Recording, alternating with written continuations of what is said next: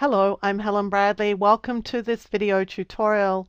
In this tutorial, I'll show you how you can take a photo just like this and turn it into a pencil sketch just like the one on the right in Photoshop. If you would like to follow on with this video tutorial, I'll give you the link to download this file from Morguefile. Morguefile allows you to download images free of charge provided you do something with them. Here we're editing it to make it a pencil sketch. To start, I'm going to take the background layer and add it to the new layer icon so I end up with a duplicate of this layer. I'm going to set this top layer blend mode to color dodge. And then I'm going to invert this layer, and I can do that by choosing Image, Adjustments, and then Invert. But I could also press Ctrl or Command I. The result should be that the entire image goes to white. So that we can edit this later on and fine-tune it, we're going to create this layer as a Smart Filter layer. So I'll click on this layer and choose Filter, Convert for Smart Filters, and click OK. Now we're going to apply a Gaussian blur. Filter, Blur, Gaussian blur.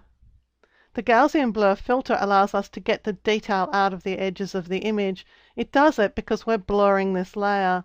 So we're just going to look for good image detail, the kind of image detail that we may want to use. I'm probably going to go a little bit higher than I really need to, and I'll click OK. But this is fully editable at any time. I can come back to the Gaussian blur and adjust it. That's why I like to use smart filters here, because it gives us something that we can adjust at a later date.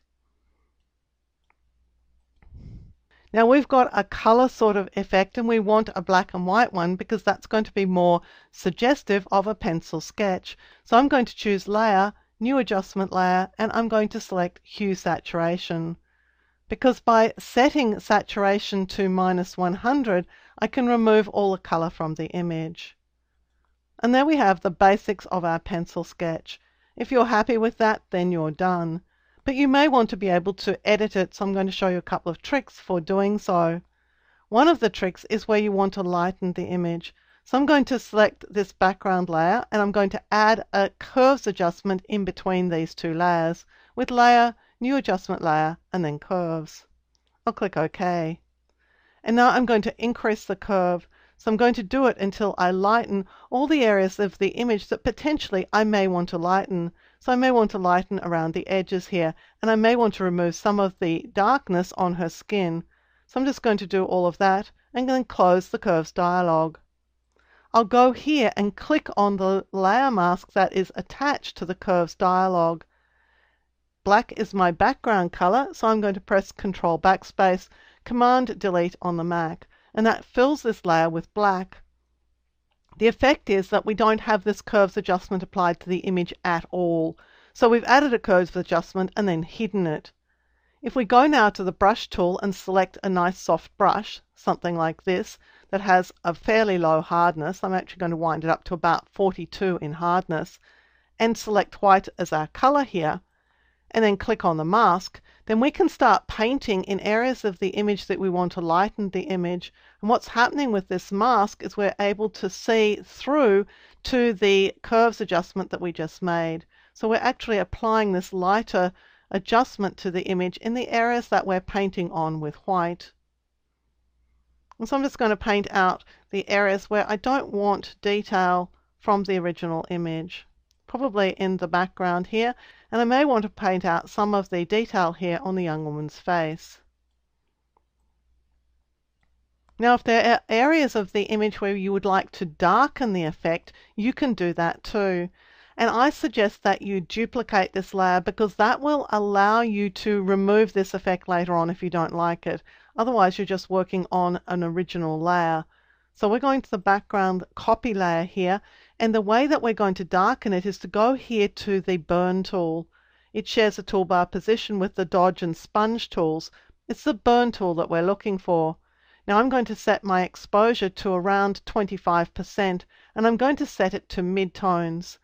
So what's happening here now is I can burn in detail on the underlying image. So anywhere I paint, I'm going to increase the darkness of the underlying image, which is going to increase the darkness of my overall image. So I'm just going to adjust the size of my brush Now, if I think I'm painting on the darkness too fast, then I'm just going to decrease the exposure a little bit. Exposure is sort of like the speed at which you're painting on darkness, so you may want to do it a little bit slower so that you can be a little bit more subtle in your effect. So I'm going to darken around her eyes so I get a bit more detail in her eyes. I might also darken around her nose and in this area of the nose, and I may want to also darken her lips. Just going to make my brush a little bit smaller, and I can just paint over her lips to just darken those areas. So where the filters that we applied didn't give us quite the effect we were looking for, we can adjust it. We can make it lighter with the curves adjustment layer, so we can paint out the areas where we don't want detail, and then using a burn effect on the original image, we can actually darken areas where we actually want a little bit more darker detail. And that allows us to fine-tune our pencil sketch look.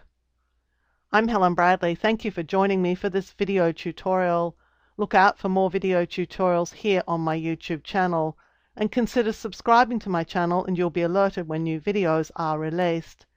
And visit my website at projectwoman.com, where you'll find more tips, tricks and tutorials on a range of applications, including Photoshop, Lightroom, Illustrator and a whole lot more.